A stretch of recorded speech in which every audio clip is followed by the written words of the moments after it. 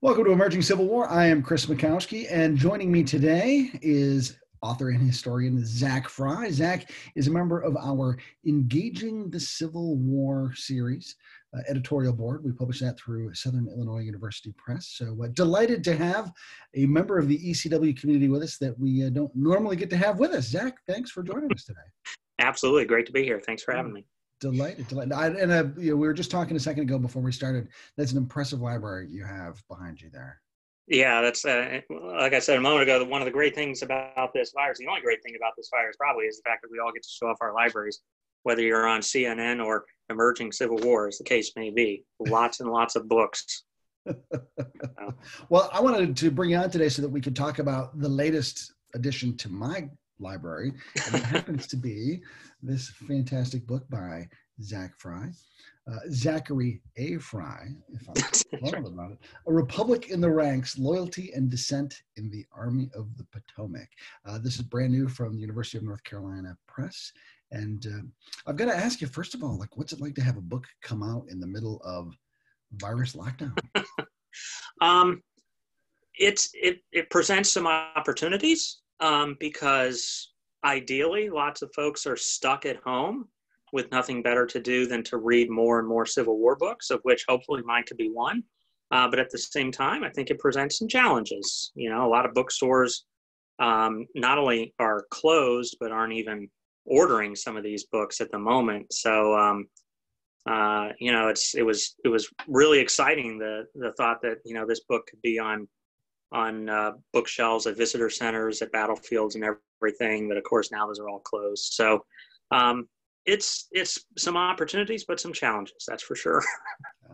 Well, and I absolutely have to recommend this book, top notch. I have loved it. It's just a fantastic, fascinating read. And I think the stereotype or the generally acknowledged background of the Army of the Potomac is that it's a highly political beast, and you really spend I think some worthwhile time parsing that out to show what that really means, and on different levels it means different things. Give me a quick broad overview of how you would characterize the Army of the Potomac as a political beast. Yeah, well, it's a fascinating question. If you're a Civil War historian, it's impossible not to talk about the politics in the Army of the Potomac. So I've always been fascinated by it. I can't recall a time when I wasn't fascinated by the Civil War, and more specifically the Union Army in the Eastern Theater. And so it was only natural when I was looking for a project for me to write about this. So I think if you're going to look at the Army of the Potomac as a political institution, you have to understand that the Civil War was a political education for the men in the ranks. And I wanted to take that approach, sort of a bottom-up approach, a bottom-up understanding of the Army's political story, because you were not hurting for books on the Army of the Potomac in the Civil War community. And we're not hurting for books about how political the high command was. George B. McClellan, Joseph Hooker, George Gordon Meade, and others, intensely political creatures. So I wanted to take a bit of a different tack. And what I found over the course of my research was that, yes, the war was a political education for the average soldier, the common Billy Yank in the enlisted ranks, but that the real key to understanding how that happened was to look at the junior officer level, where not necessarily a lot of work had been done in terms of investigating the politics of the war. So the junior officers and the field grade officers, the captains, majors, the colonels, I found that they were the ones really prodding the soldiers into this political awakening that the war provided. So as the war went on, and as these junior officers continued pushing these soldiers in the direction of a political awakening, the Army came to argue pretty vehemently for a standard of loyalty to the Lincoln administration that was that was pretty remarkable. The Army really capitalized on newspapers and to some extent absentee voting as well, to really set the terms of debate in the North, to set the terms of political debate throughout the North. And again, for me, what makes all this so interesting is the fact that the Army of the Potomac really was, for much of the war, George McClellan's army. And George McClellan was one of the most important Democrats of the 1860s. So for me, the Army of the Potomac as a political story is the story of very politically aware young men, or at least young men that become very politically aware, trying to navigate those channels of political loyalty and dissent. And if you're a Republican in the ranks, you're answering often to a Democratic high command. And if you're a Democrat in the Army of the Potomac, you're answering to a Republican administration. So it's a very interesting political story to see how it plays out. A lot of stuff there I want to unpack and circle back to, but one of the early things you said reminds me of the old Tip O'Neill quote, "All politics is local." And when you talk about looking at not the high command, but those junior officers, it reminds me a lot of national politics, where we all get excited about the presidential election, but it's local politics that have the biggest impact on our day-to-day existence. And when you talk about dealing with those junior grade officers who have that day-to-day impact on the men, that's got a huge significant impact on that political education that they go through. Absolutely. Tell me a little bit about that dynamic, and why is it those junior grade officers have such an impact on those men? Well, I think to a large extent it's because the men really came to trust the junior officers as the war went on. Initially, a lot of the junior officers were, the white-collar men of the community, the leaders of the community, the pillars of towns throughout the North, who raised a lot of these units, sometimes out of their own pockets to a large extent, and were rewarded for that with commissions. Where those men remained in command as the war went on, they exerted a lot of influence over the men under their command. Oftentimes, as the war went on, combat, the rigors of campaigning, all of that stuff would sort of weed out the lesser reliable junior officers, and in their place were men who the ranks really respected. And so I think that's part of why the enlisted men trusted the political advice of junior officers so much.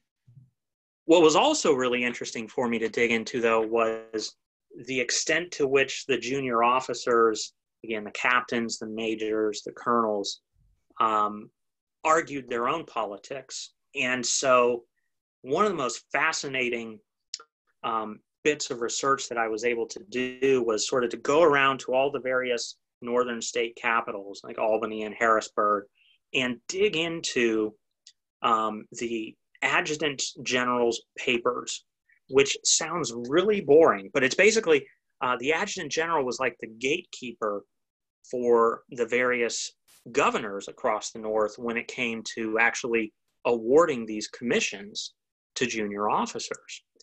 And what you find when you dig into these boxes and boxes and boxes of seemingly really boring stuff is that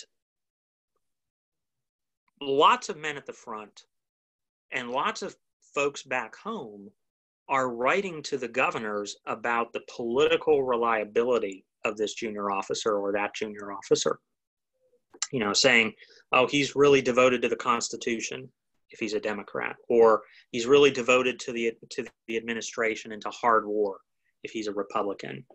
And so the junior officers themselves were just sort of steeped in this political environment. And I think they did exert a lot of very effective political messaging toward the men in the ranks. And the vote totals for those units really tells the story. I mean, to a large extent, if the captain or the major or the colonel was a Republican, the men under their command tended to vote that way. And the letters from the soldiers themselves bear out that those vote totals were in earnest. These were not necessarily manipulated across the board by scheming junior officers, although that did happen, of course. But that these soldiers really did come to appreciate the stakes of the war according to what they saw emerging around them in terms of a political consensus in their units. Now, I've got to think that it could potentially be a tough spot for a junior officer where you are essentially middle management and you've got people above you that are kind of keeping an eye on things from not just a military perspective, but also from a political perspective. Did you run into any instances where that became a tough spot where these junior officers might have been pressured or persecuted because of their political views from the people who were above them? Absolutely. And again, it happened in both Republican and Democratic instances. So one of the really interesting things I got to write about in this book was how the Army of the Potomac emerged in the spring of 1863 as probably the vanguard of a certain political loyalty to the administration predicated on emancipation, to be sure, but also a staunch understanding of the Northern population's obligation to support the war through conscription and all that stuff. The Army was championing that stuff. And the Army was really ticked off at the appearance of the anti-war wing of the Democratic Party on the home front, the Copperheads. And so the Army, by and large, in dozens and dozens and dozens of official resolutions, just castigated the Copperheads. And they published these things in newspapers all across the North.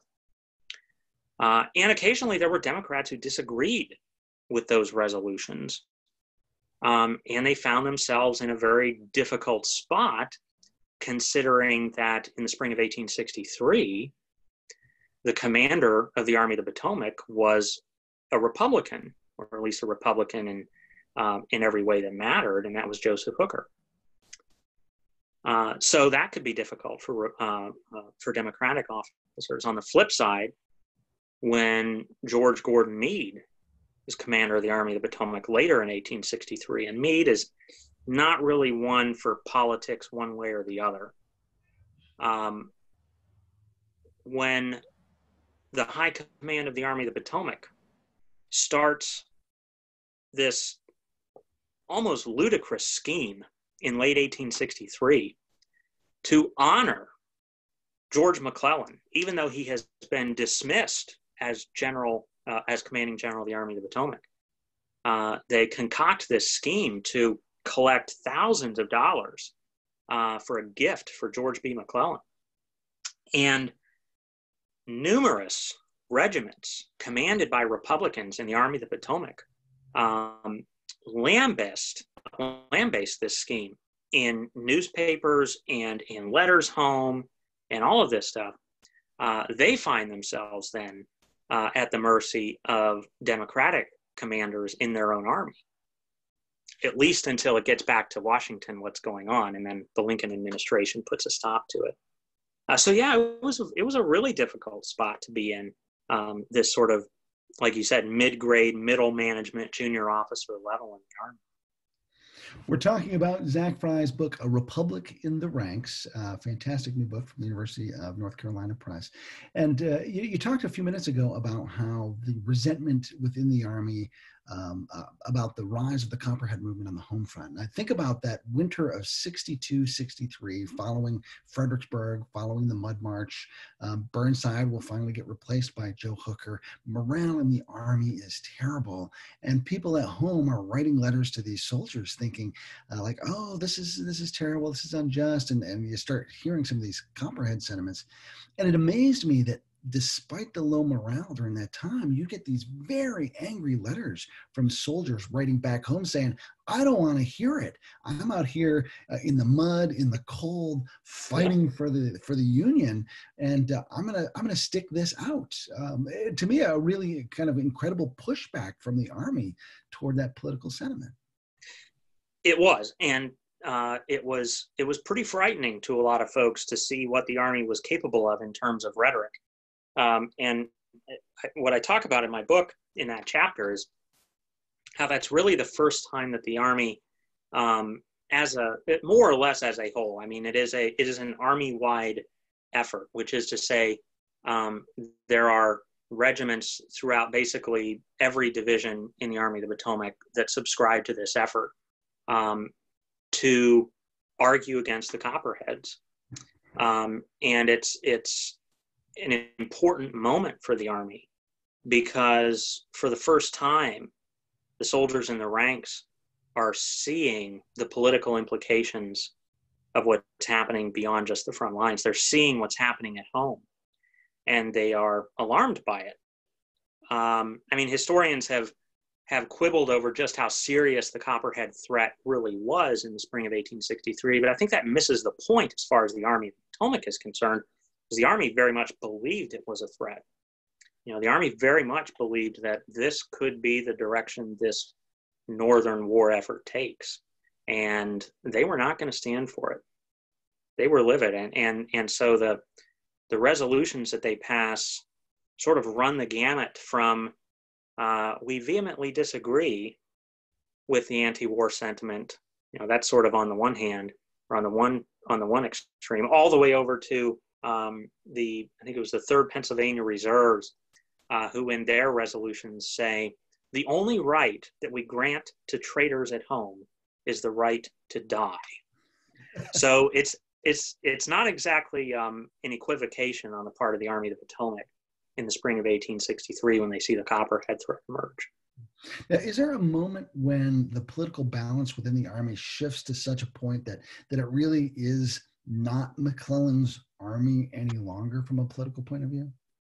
Yeah, I think 1863, 1863 is the turning point of the Civil War for all sorts of reasons, but especially in terms of the Army of the Potomac's political story.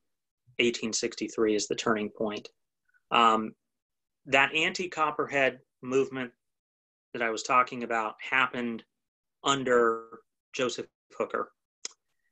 And Hooker, as you well know, Chris, and as many of your listeners will know, did some remarkable things to make the Army of the Potomac, or at least to remake it into a much more combat effective fighting force by the spring of 1863. So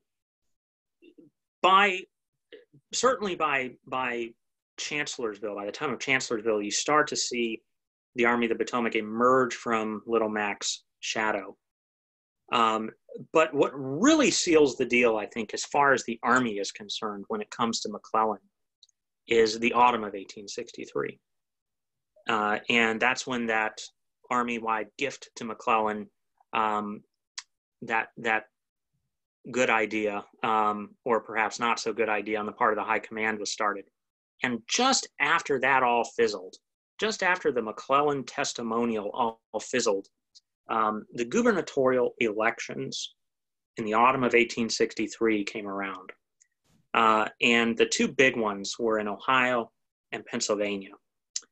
And in both cases, Democrats in those states were running pretty close to Copperhead candidates. Clement Vallandigham in Ohio, who was an out-and-out Copperhead, and George Woodward in Pennsylvania. And McClellan did something astonishing in the eyes of the Army just before Election Day in 1863. He came out and officially endorsed Woodward for governor. And this guy, Woodward, was reviled by the Army for his anti-war stance and all sorts of other reasons. And a number of letters from soldiers in the Army of the Potomac attest to the fact that this was basically their disillusionment moment with George McClellan. They never really considered him that much of a political creature until this moment. And they were horrified to see that.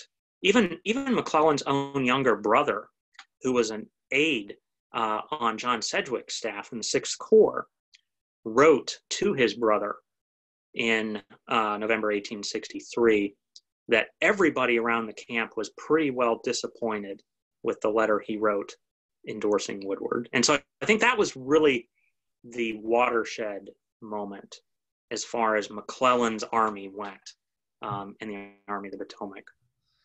I think too of the fall of '62, right after Antietam, and there's talk about a lot of gossip about whether McClellan's going to get replaced or not. And then once he finally does, there are people who are saying like we should march on Washington. Oh yeah, and McClellan considers it a little bit before finally saying no. But to me, it seems like the army could have gone either way at that moment. Mm-hmm. But McClellan even recognizes that maybe this wouldn't be as in the bag for me as I think it would be, because the army's starting to not be his any longer. Yeah, to McClellan's everlasting credit, yeah, he realized that would have shredded every fabric of the Republic were he to do that. And I really do agree that his leaving of the army was probably his best moment of the war. Mm-hmm. He was just very very gracious about the way he finally made his exit. Mm-hmm. That's right, and that was also a really fun part to write about, because you can't deny, I mean, that the legions of historians and generations of historians are not at all wrong to say that in 1862, the Army of the Potomac loved and revered George McClellan. They did.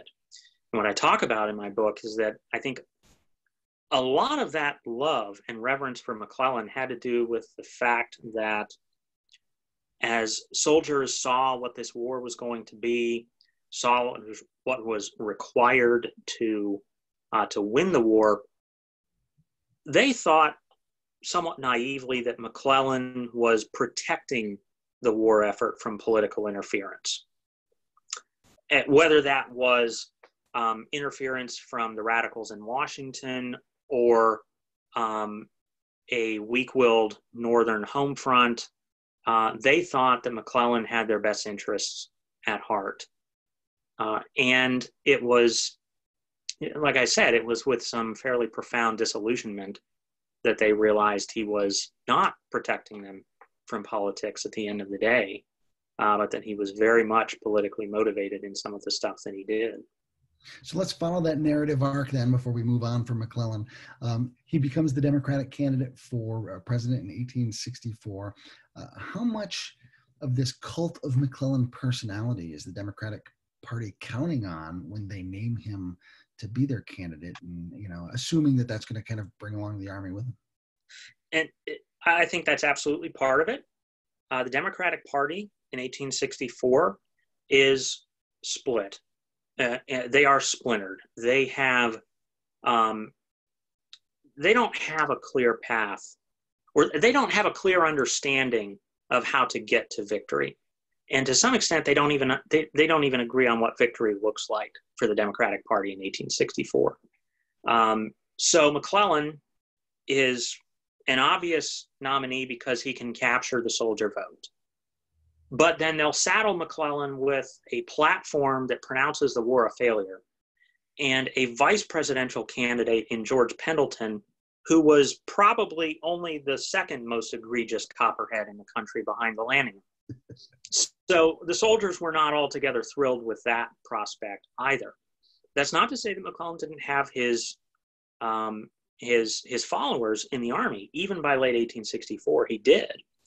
And one of the more surprising things I found over the course of my research was that by November 1864, the staunchest McClellan defenders remaining in the army were the soldiers probably who had been in the war effort the least amount of time.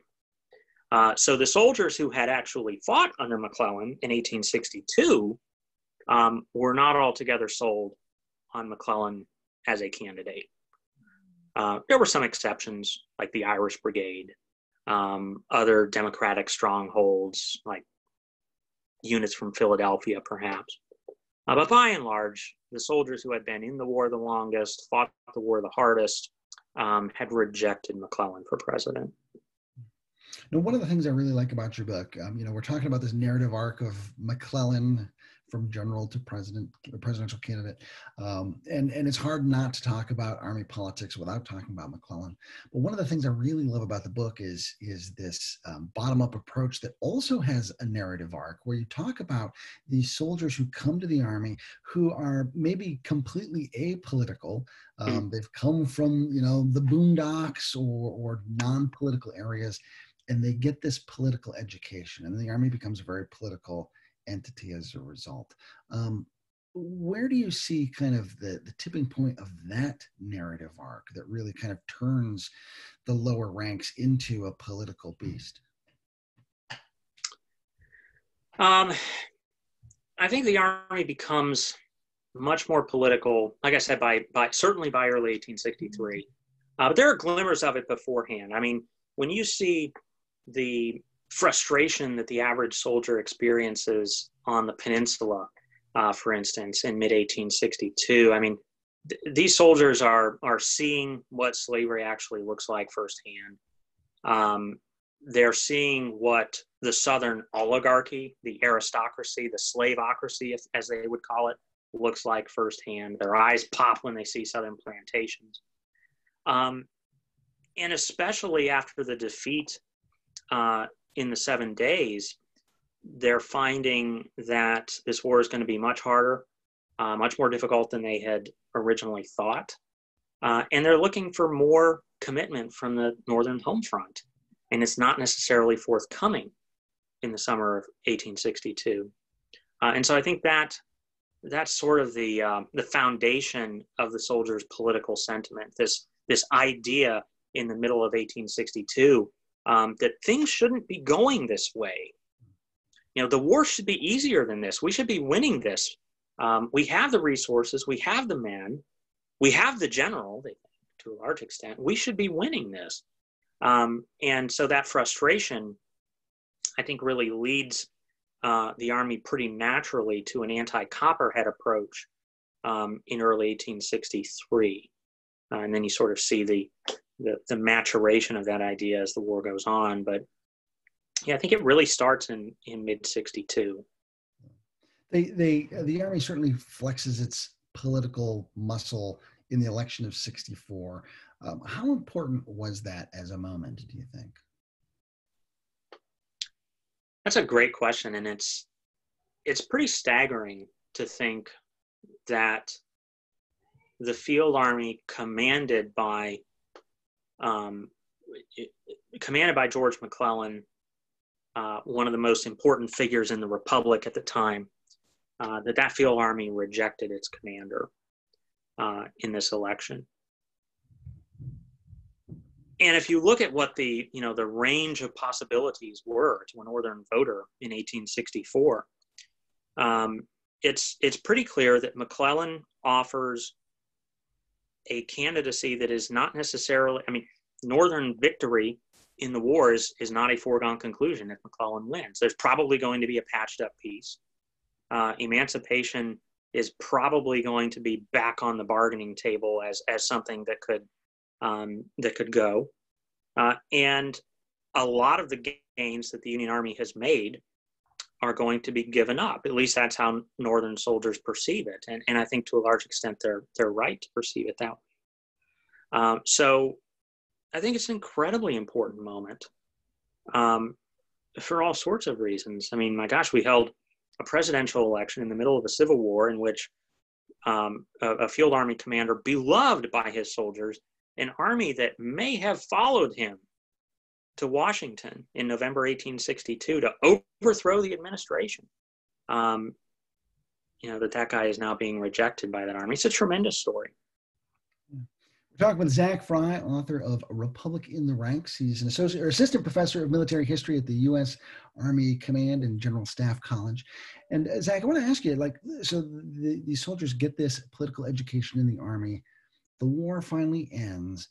What do these men do with this newfound political awareness once it's time to go home? Yeah, and that was one of the most interesting parts of this book to write about. I'm probably not done with that topic. It's just so interesting to think about. These guys were 21, 22, 23 Their adult lives are just starting when they gain this political awareness. They go home, and we think of soldiers oftentimes sort of going home and going into what one historian called hibernation, as far as thinking about the war went. They were eager to get home. They were eager to put the war behind them. They didn't want to have to deal with the demons of the war that they had lived through. So they went back to their daily lives. And what I found was quite the opposite. If you look through the newspapers, because that's one problem with it. The source base goes away. The letters go away when the soldiers go home. So it's not exactly easy to track what their daily life is like once they get back home and get married and start having kids and everything. But according to the newspaper, some of which are intensely partisan, but that's just the nature of the beast, you see veterans organizations pop up across the North beginning in late 1865, early 1866. And these are veterans organizations that begin by their very nature for political reasons. One of them, the Soldiers and Sailors National Union League, starts in Washington, D.C. A veteran of the 13th Massachusetts starts it, grows to a few thousand members in Washington, D.C. They are denouncing the Andrew Johnson administration for all that Johnson has done to basically sell off the gains that they have bought with their blood in the war. And one of the most remarkable resolutions I found from any soldiers or veterans in this case were this veterans of this Soldiers League, many of them Army of the Potomac, calling for Robert E. Lee to be charged with treason and hanged. And these sorts of organizations pop up, like the Boys in Blue is a big organization that pops up throughout the East Coast and the big cities, Philadelphia, New York, and the like. And you see in these sort of the beginning of the Grand Army of the Republic and the Republican interest group that would come to dominate so much of national politics by the late 19th century. That's not to say that there weren't Democratic groups. There were. There really were. And they were very vehement in their own denunciations of politicians on the other side of the aisle. But it was a very heated political environment in Reconstruction, and the soldiers were a big part of that. So before we wrap up, is there anything I haven't asked you about the book that you want to make sure you get in for listeners? Just that it's 40% off right now on uncpress.org. So that's the only one. No, this has been wonderful. It's this book was many years in the making, and one of the funny things I'm sure Chris, is by the time you get a book done, it's sort of in your rearview mirror, and you're like, oh, I finally got this thing done. So now that I look at it again with fresh eyes, it's a lot of fun to talk about it. So I appreciate the opportunity. Yeah, sure. A great book to read. Again, I want to highly recommend it. A Republic in the Ranks. I did a Q&A with Zach on the blog. I'm going to post the link for that here in the comments section so you can find out a little bit more. I was particularly fond of the title and what a great metaphor it was. So I'll ask people to go and look at the Q&A there on the blog to learn more about that. Zach, what a real treat to chat with you. And I really appreciate the chance to just explore this a little bit more. Fascinating topic. Absolutely. Thank you, Chris. Thanks. Oh, my privilege. So I'm Chris Mackowski for Emerging Civil War on behalf of Zach Fry. Thanks for joining us. We will see you online and on the battlefield.